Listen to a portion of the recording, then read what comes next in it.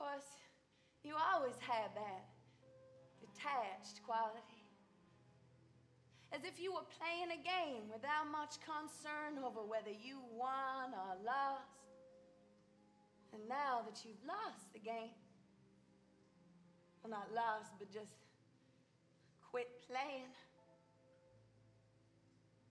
you have that rare sort of charm that usually only happens in very old or hopelessly sick people.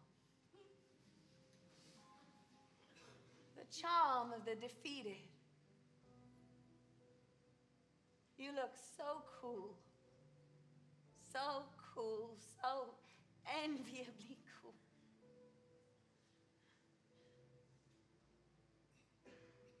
Well, the moon has appeared and it's white, just beginning to turn a little bit yellow. You were a wonderful lover.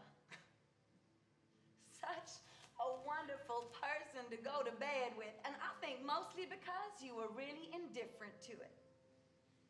Isn't that right? You never had any anxiety about it? Did it naturally, easily, slowly, with absolute confidence and perfect calm. More like opening a door for a lady or seating her at a table and giving expression to any longing for her. Your indifference made you wonderful at lovemaking. Strange, but true.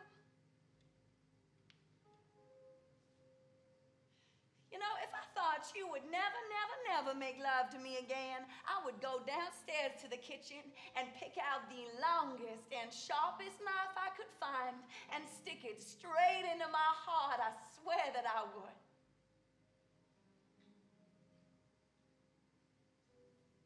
But one thing I don't have is the charm of the defeated. My hat is still in the ring and I am determined to win.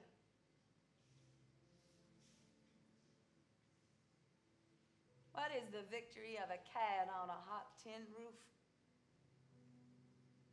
I wish I knew. Just staying on it, I guess, as long as she can. Later tonight, I'm going to tell you that I love you, and maybe by that point, you'll be drunk enough to believe me.